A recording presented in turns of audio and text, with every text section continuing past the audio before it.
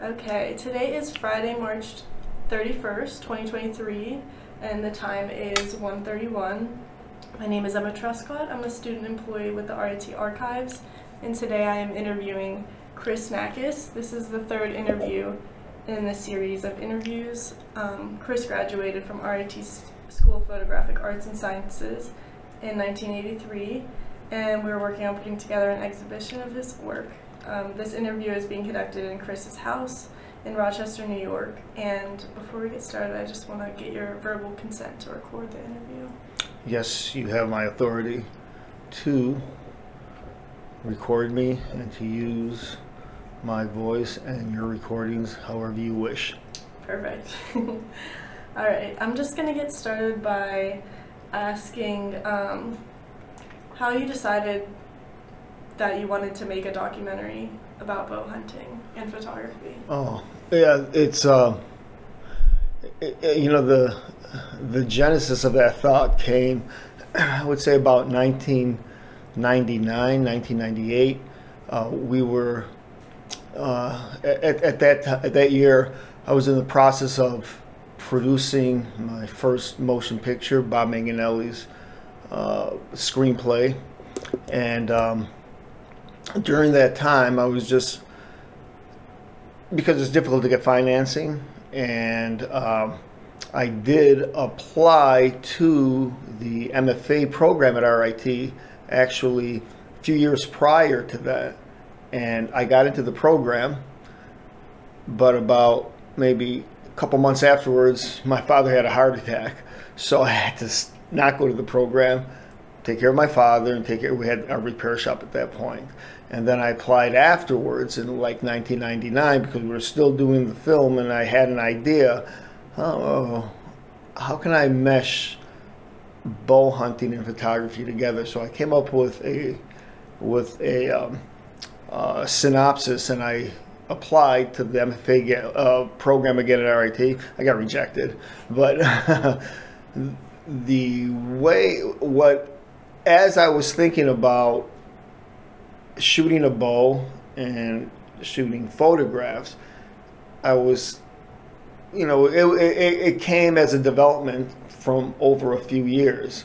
And just like any photographer, photographers are always looking at things and seeing and framing things in their eyes. You don't even have to have a camera, but they're always framing things as they're looking at the outside world. And when you're shooting a bow and arrow, you're doing that also. Now, then I was shooting with a compound bow and not with regular stick bows, old traditional type. But compound bows have two cams, wheels on it, and you pull it back. And I can show you the difference. I have one over there, and you can hold it, and there's a front sight, a rear sight. There's a trigger, and it's a lot more accurate, and it feels like you're shooting a gun. And so, as I was coming up with some type of, you know, theory about seeing at that point, I read this book. It's called Golf in the Kingdom, and it's my friend, actually Bob, told me about that book, and it's like a spiritual, existential book, but it's not a horror movie, but it's a spiritual thing where this guy is gonna go to Scotland to golf, and he meets this guy, and anyways, I won't get into that story, but it was, and golfers I think have the same type of look, because it's all hand-eye coordination, and it's technique, and it's a swing, and it's the concept of, oh, you have the ball and you're playing the course, and the ball has to go into the hole and everything, and they become fanatics about hitting the ball just right to get into the hole, to get the score as low as possible. So I was thinking about that with shooting an arrow, even though I suck at golf. You know, I may play once every 10 years. But reading that book gave me that idea. And then in 1999, I decided, well, if I don't get into the MFA program and I'm not able to make this film, if we don't get financed, I'll see if I can make a documentary shooting by putting those two together. So what I did, and sorry, this is a long way of explaining this theory. So once I started contemplating shooting, the way I shoot with a camera, it's a Leica. Well, I shoot with different other cameras, but predominantly Leicas. And it's a rangefinder. It's not a single lens reflex. You're not seeing directly through the lens.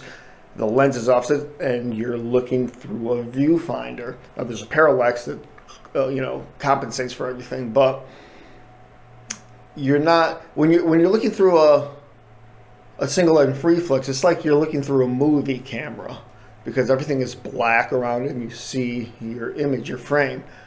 With a Leica, with the rangefinder, things are a little bit more organic. You put your eye to the rangefinder, but things are still happening all around it, and the rangefinder has a little bit of a square in it, so you're not capturing the whole thing. You're just capturing what's inside that little square that is in the viewfinder.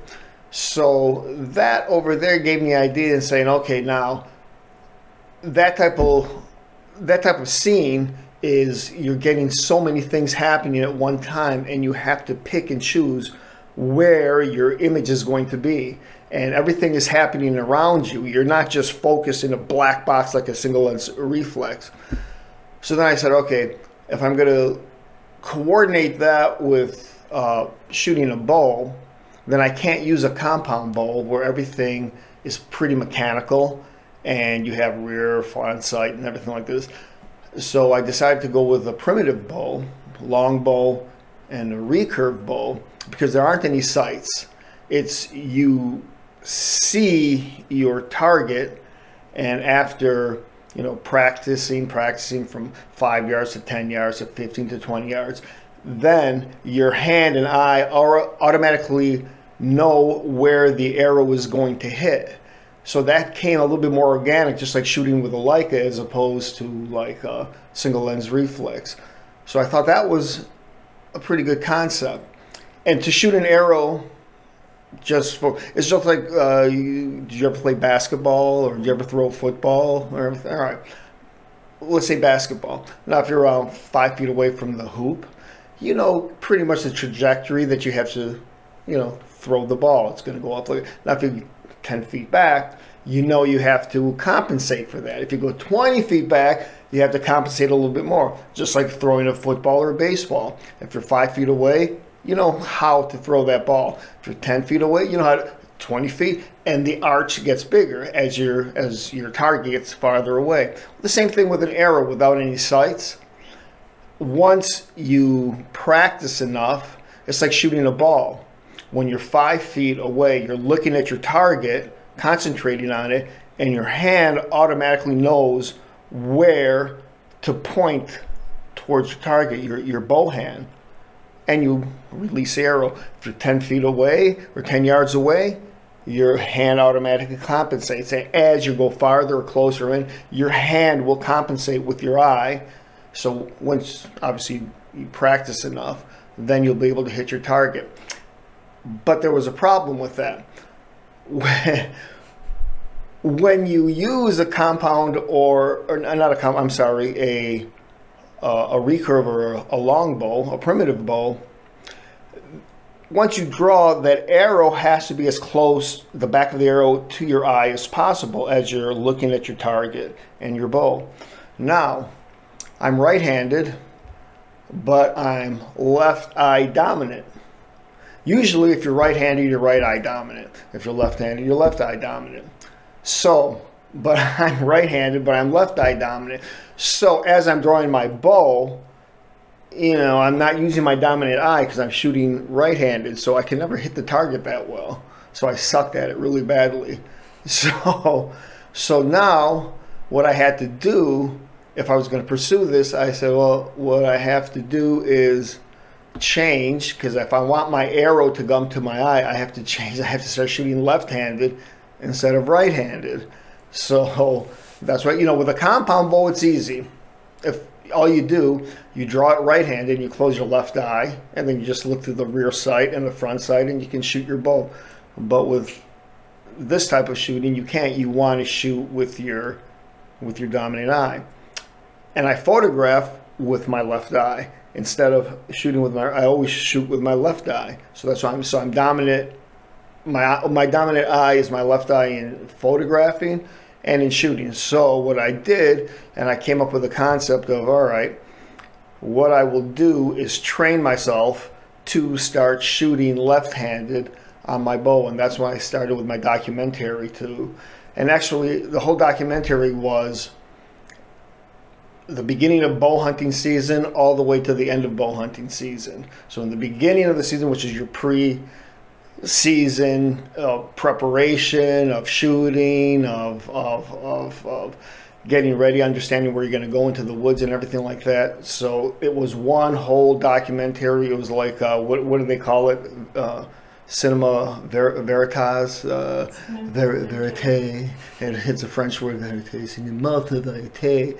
And so so I started, and the whole film is like that. It's in the spring, I think it's 2014, all the way till the end of till January 2015. And I just pieced everything together. So all the hunting aspect was exactly what had happened hunting. I didn't, cover anything up, whether it's a miss or whether it's a kill, whatever it was. And the photography was during those seasons also what I was doing. And so, so my whole theory was, all right, if I can shoot an arrow and get good at shooting or hitting my target, and not only hitting the target, bow hunting with it, because there's a big difference between just shooting a target and shooting a live animal. You don't want to miss. You don't want to have a bad shot. Missing a deer is fine. It just wounds your ego, which who cares about that? Wounding a deer is a terrible thing. You don't want to wound a deer.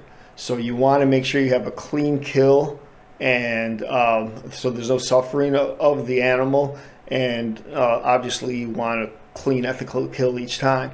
So you must practice, and the better that you get at it, obviously you'll become a better bow hunter. So I was thinking, so if I start using that technique, which makes you concentrate even harder on your target, on your motion, the technique that you're using for shooting a bow at an animal, well, that should translate over as when you're shooting something in your camera, you take that extra second or split second, when to frame, when not to frame, when to hit the shutter, when not to hit the shutter.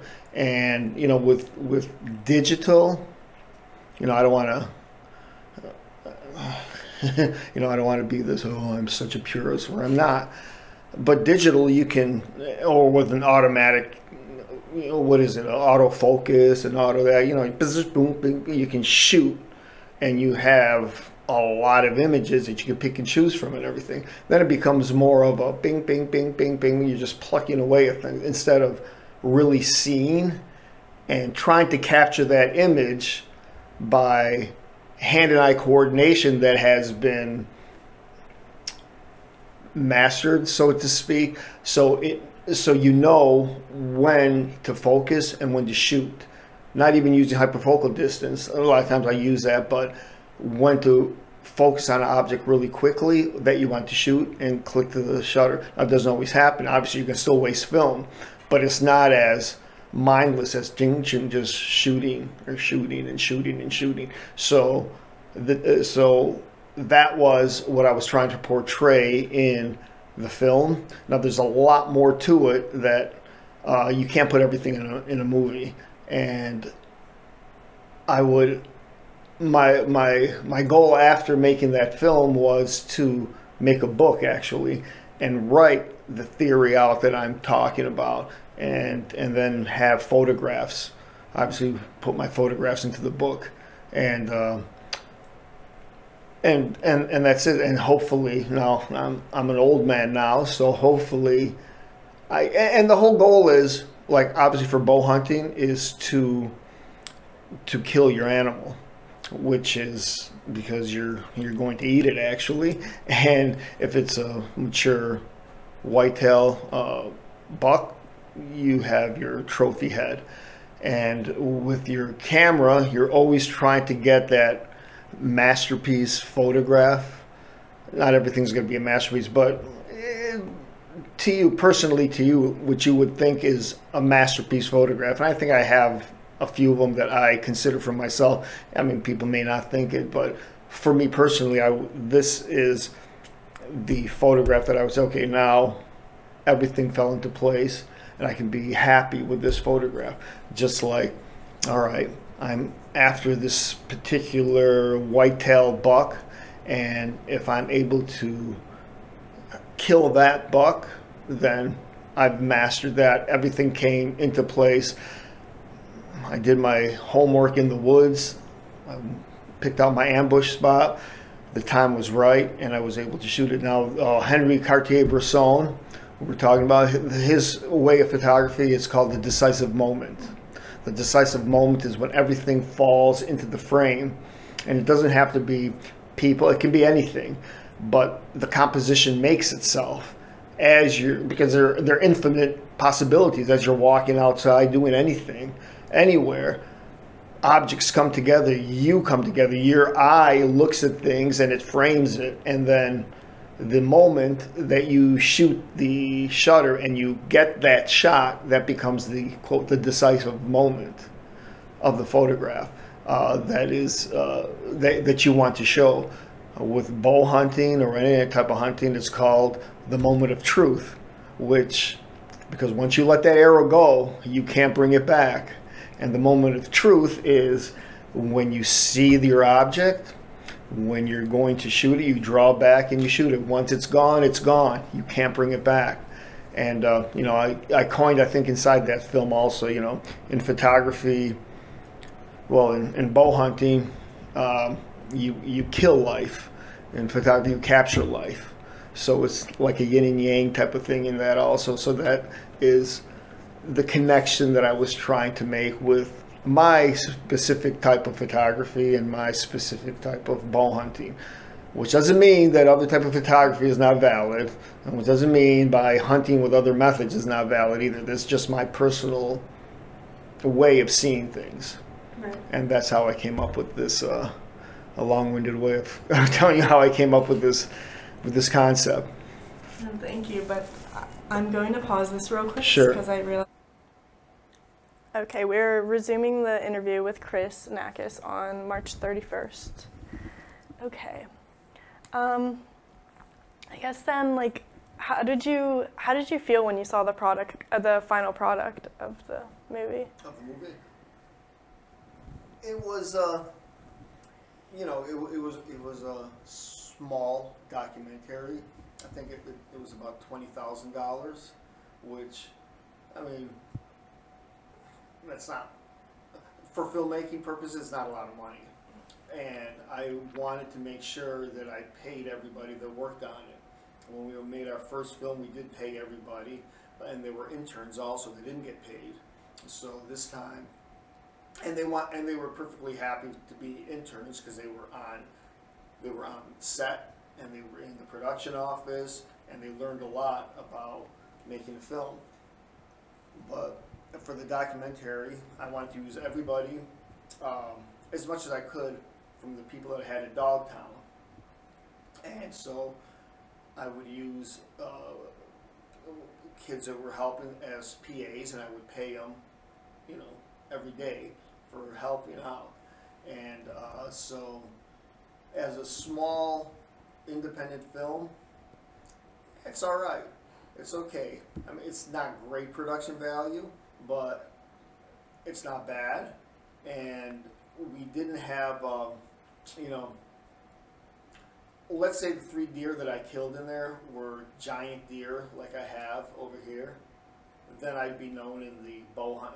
You know, it would go to, I'd be able to sell this film on, you know, the Outdoor Channel or something like that, and people would know me. They'd go, oh man, you know the guy from Rochester, bow hunter. He's like a photographer. Look at these big deer that we got, because that's what sells on those programs.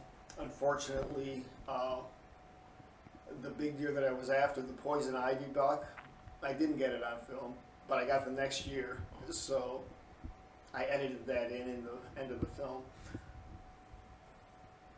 But the film could have been better in the sense that, once again, my partner in filmmaking, Bob Manganelli, I asked him, all right, you're not a bow hunter, but you're a photographer. So why don't we make this documentary? You come over here, you learn about bow hunting, and let's see how you shoot, because you're a photographer and we'll follow you photographing also. And then we can have picture the interaction between he and I, which would be pretty good because we destroy each other really well, and it would have had a it would have had a good narration over there. And then we would have seen him as not being a bow hunter, but a photographer, using the concept of seeing in photography now, transferring that over into shooting a bow, whether he would have had a kill or not, or a miss or whatever, or whether he would have been able to do anything. And then we would have gone back and forth, and actually he would have put money into it, and then we would have had a bigger film, a bigger narration, a bigger thing. So it may have been a better film. But unfortunately, that he didn't really want to do it, and his son died that year also, and so he wasn't in a position mentally to do anything. But for what the film is, I think it's okay for just a small little independent film with. I mean, the editor worked at Dogtown also. He was in high school and he learned how to edit film, and he was a pretty sharp kid. So I wanted to give him the opportunity to edit the film, and it's all right. It's not bad. It's not bad for a small little documentary on a concept. When people would ask me what's your concept, what's this film about, I would tell them, it's the merger of bow hunting and fine art photography, and they would. It's not going to work. But when I had a premiere at the cinema, I invited everybody, and we showed the film at the cinema, and people got it, and they understood the concept, and there's a story, and the story was told, and people understood the story, so I guess that's okay. Yeah, so. I feel like that makes a successful documentary. And you mentioned a book before, like, would you ever want to pursue that? Oh yeah, that's what I'm hoping to do, and that's why I have all these other little projects in mind that I'm going to photograph, and put my newest work in there also. I haven't photographed for about a year now, and so I have to pick up and start photographing again, but I still have a lot of other photographs that I haven't put on my blog that I still have to digitize somehow and begin again, and I want to continue on and have a continuation of it. And once the book is, I'd like to put as many photographs in the book as possible to make it more a photographic book, and then obviously put the bow hunting aspect in it. And the photographs of deer kills, I want to juxtapose those inside too, because it's for bow hunters also. So I don't want to, whoever is going to be offended with it, I don't see why anybody should be offended with it, but I want to put both aspects of this exercise in there, having the photography and the bow hunting. And that's why every time that I shoot a deer, I have my friends photograph me. Now most of them, I kill mostly does, because I let the smaller bucks go. I let them get to at least 4.5, 5.5 years of age, so their antlers are bigger. And the does are why I kill them, because we have so many over here. And the DEC, the Department of Environmental Conservation, as bow hunters in this area, Section 8C, they want us to kill as many does as possible to keep the population down, because there's too many car deer accidents. They're destroying the you know, the vegetation, the petunias and everything from the neighbors. And if there are too many deer, like there were in Irondequoit, you get disease, starvation, and that's never good for a deer herd. So I try, and the venison is delicious, so as many doe as possible, I fill up my freezer. And so I do have those pictures where I would put on there. But the big trophies, like they say, the big antler deer, I've got 2 of them, and I always let the other ones, the smaller ones, go. So if I get another couple of those, I will have those inside the book also. But hopefully within the next 5 years, I'll have that all set and done. And whether it makes money or not, it probably won't. But I'll still put as much money into it too, so it's a well-crafted book and not like junky, you know, reproductions of photographs. So, and hopefully by that time, my concept would have, you know, developed even further. So we shall see. Awesome. Okay, now I'm like kind of jump into something else, but it relates to, I guess, just your photographer process. I remember you mentioned a few times back the blue horses. I forget exactly what artist it was. Franz Marc. Franz Marc, that's right. And how you like felt like you knew you would always do photography from then on. Can you tell me a little bit more about that story? Okay. Well, the story, I'll go from the beginning. Yeah. So obviously I'll regurgitate it, and you can cut out whatever you need and everything. So it was in Austria, my 3rd year at RIT. We went to Austria, Salzburg, Austria, and Salzburg College was the college that we studied for, and everything transferred over to RIT. So we decided to stay the whole year instead of half a year. Some kids stayed half a year.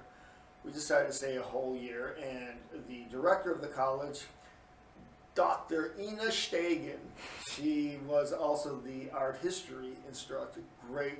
We drove her crazy. We were probably too many stories of, but did pretty well in her class though. And she was a great instructor. So she took us all the way from like primitive art all the way till, you know, modern art by that time in the 80s. And so, and it was really enlightening. And, you know, going through the development of art, all the different movements, like, you know, Jackson Pollock is my favorite painter. So when I was a kid, I hated it. I said, what is this thing? We used to play this game. It was called Masterpiece. And then you would bid on these paintings and everything, and you would see a, you know, lavender mist. I remember the painting. What the heck is all scribbles? But then when you understand the concept of it and the progression of it and abstract expressionism, now he's my favorite artist. I didn't realize that until that class. But prior to Jackson Pollock, there was the Expressionist period, and Franz Marc, and that was in the early 1900s. And Franz Marc was an up-and-coming Expressionist painter. And unfortunately, in World War I, he was drafted and he died in the Battle of Verdun. And I remember Dr. Stegen narrating that piece and his life, and with the blue horses. And at that point, it's just something that just triggered my mind and just made me think about it. And I said, aha. Here was this guy that was going to be, you know, very influential as an artist going forward. And all of a sudden, he dies in World War I, and everything stops. So, and that could happen no matter what, whether you go to war, whether you have cancer, whether you get hit by a car, you fall off a bike, whatever happened, you stop. So my mind was, I never knew when I was going to die. So no matter what was going to happen, I had to keep shooting, because I knew these type of photographs that I'm trying to master, you're not going to make a lot of money out of them. I'm not going to be a wedding photographer. I'm not going to be a studio photographer. I'm going to try to master the black and white full frame. So I knew I just had to keep shooting no matter what. And until I die, just keep shooting and producing work, because I didn't want to be like Franz Marc, that boom, just died right in the, right in the beginning when he's about to create his best work. So whether I was going to die for whatever, but I just said, don't stop, just keep going because you never know what could happen. And that was the genesis of the Blue Whitetail is that. The blue horses. Now I'm, 62. So when I did the Blue Whitetail, what was that? I was 50 something. And so I made it that far. I made it farther than Franz Marc. So that is like my homage to Franz Marc. I'm here, so this Blue Whitetail is my progression, so to speak. And as I promised myself I wouldn't stop. And as a matter of fact, I had our colleague, she was an artist, graduated in 1983 with us. She was in my first freshman class. She was really good, and I had her make the logo for me, both those logos. So Jeannie Arnold is her name, and she's a good artist. Awesome. Cool. All right. Then from there, can you just tell me a little bit about your process as a photographer and like why 35 millimeter? Like why full frame? I guess you've kind of incorporated it in other things, but. Yeah, the full frame, well, I did know about full frame photography. All I knew was, well, in high school, Rush Henrietta. In high school, I was in all the egghead classes, the honors and AP and all that stuff, and so I wanted to have a little break in the winter season because wrestling is really hard and you have to cut weight and everything. As a photographer, it would be an easy thing to jump into to have an easy course. So I jumped into that, and I told you the story before, but the teacher was the industrial arts teacher, so he really didn't know that much about it. He knew you got to have contrast, and you got leading lines, and you got this and that. So he gave us a little basic type of stuff, and that's what I started shooting. And you have your enlarger, and you have your negative there, and you start lifting your enlarger up, and you're cropping the picture to get whatever you like. Oh, okay, this looks good. So you would crop, and it's just normal photography. And I didn't know anything about anything, just what I had learned in high school. And then I took some classes at RIT as a senior. It was $1 a class that you can take as a senior. So, and the night school guys that were the instructors there, they weren't anything. They were the same type of thing. A little bit more advanced, but yeah, you just photograph and you're cropping and you're doing all this stuff, and it was just the same normal photography. They loved my photographs of my tigers that I went to the zoo and I took these portraits of these tigers, but I was able to, crop the picture. Oh wow, this is really good. And so all right, and then finally in freshman class with our Michael Solori, he started showing us all these things with full frame photography, and he gave us all a cardboard cutout, because when you put your negative into the negative carrier, a 35 millimeter carrier, it will automatically crop everything out. You don't get a full frame, you don't get that black border around it. So he gave us all cardboard holders that we can put into the 2 1/4 carrier, and you have a full frame image there. And you knew that because you had a black border. So he always told us, crop in the viewfinder, not in the enlarger, not in the darkroom. So that forced us.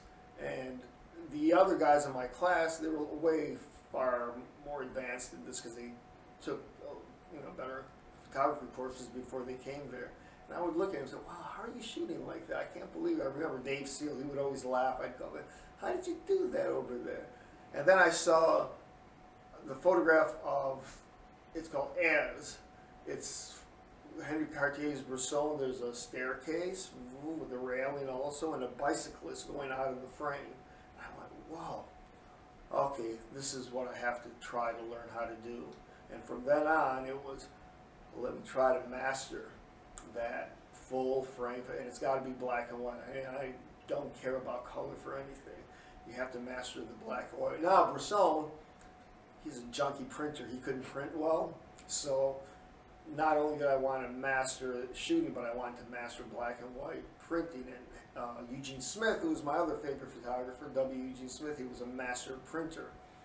And so printing inside, you know, there's so many tricks in the darkroom, so I wanted to make sure that I could shoot those photographs and print them with the chemicals.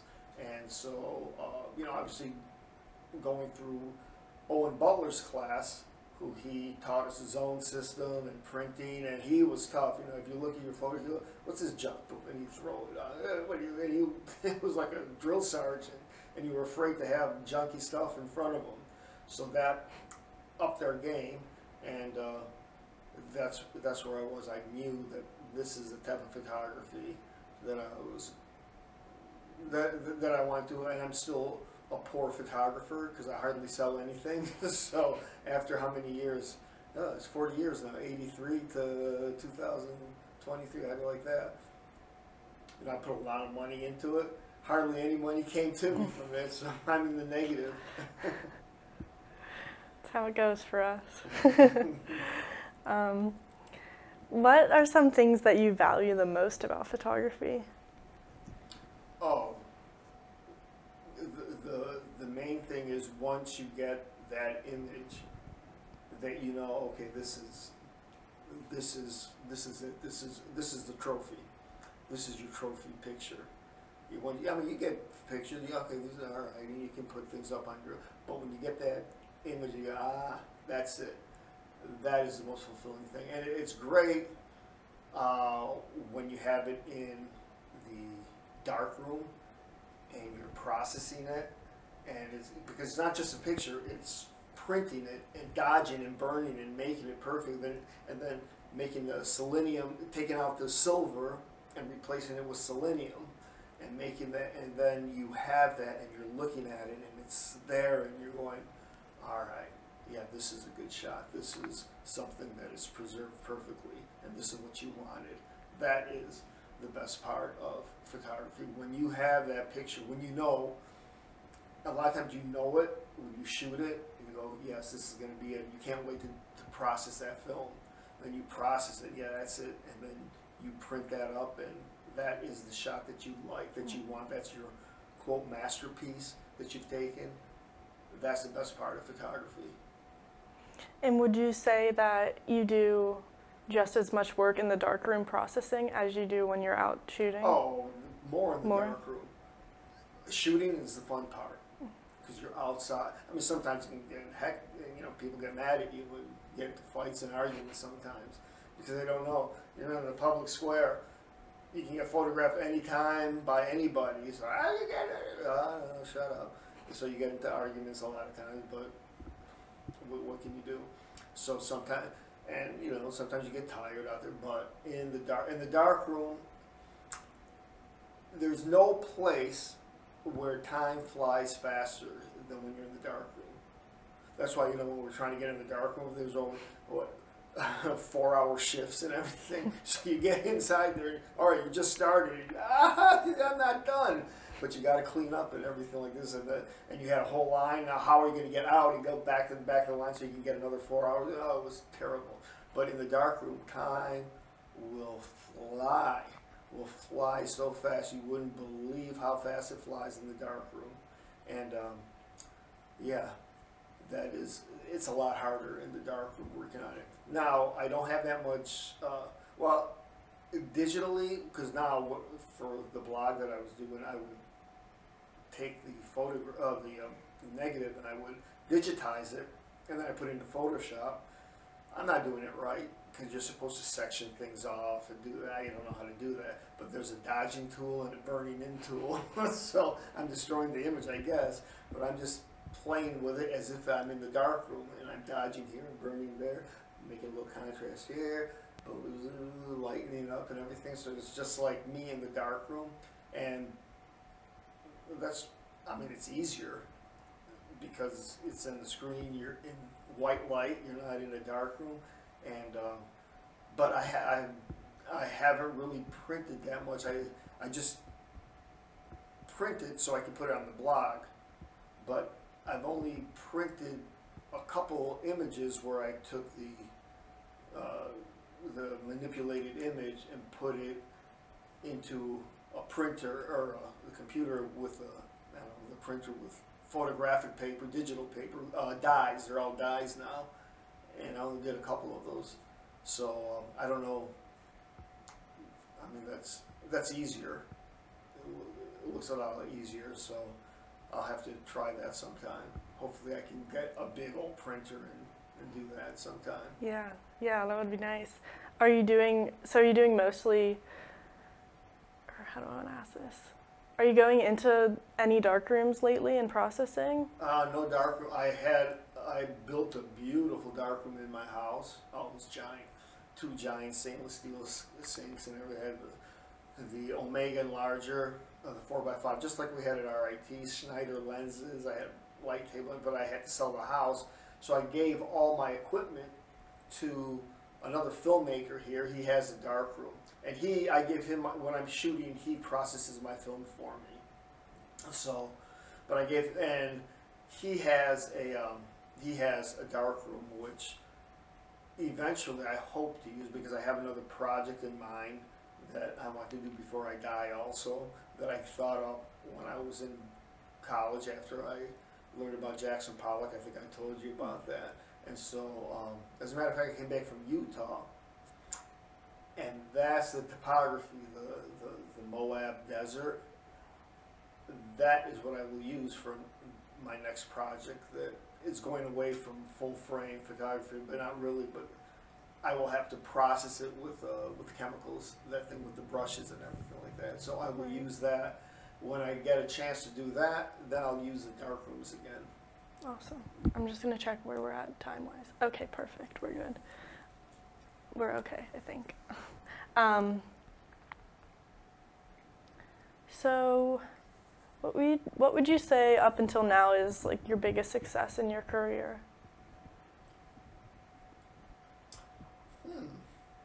In photography, I would say, well, I kind of think that I had made some pretty good photographs. I really haven't had big exhibits or anything like that. I had one at the U of R, as a matter of fact. I just remembered that they needed, they wanted somebody to put some photographs up there. So I put a bunch of photographs up there, and got a lot of really good accolades from the people writing on the book. So it's not really I mean, everything that I've shot is just for me, because everything goes into the portfolio boxes, and there's not really that many accolades, just that exhibit where everybody kind of liked the photographs. And when I came back from Greece, I took a class at RIT again, just a 2-credit class, just so I could get into the dark rooms. And the instructor is the one that I knew. He used to run the cage. His name was Dwayne, so he knew all I had to do, just go in. He knew I was working. I didn't have to give him the photographs to look at them, because he was teaching a night class. But he said, just make sure you come to the final, critique. All right. So I came in, and I'm making 16 by 20 prints, archival prints with selenium tone. So I think I brought maybe 20 of them, and I was the first one there. So I just put them on around the room like that, the desks and everything. Then everyone came up and put their photographs up and everything, and they all started laughing because they thought Dwayne had come in and gotten some